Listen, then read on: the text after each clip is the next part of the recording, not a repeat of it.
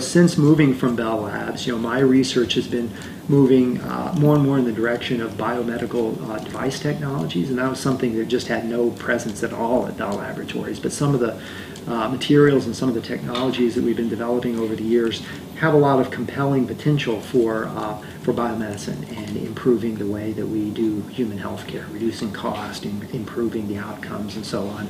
And so I would say over the last 5 to 7 years, my entire group has shifted more and more in that direction. Again, basic research on materials, but in the context of biomedical devices. I think when you move into biology, it's a much more complex system, because you're talking not only about electronics with geometrical forms and mechanical properties and materials that nobody's really looked at before, but then you're talking about how those devices not only operate in isolation, but how do they talk to the body. And there you are injecting yourself into all the complexities of biology, like how the brain works. Nobody knows how the brain works. So how are you going to take a piece of electronics and put it on the brain and do something? So there's sort of a research enabling aspect of these devices, not just a clinical tool to address an unmet need that a physician is grappling with, but they're actually enabling tools that will, hopefully, we believe,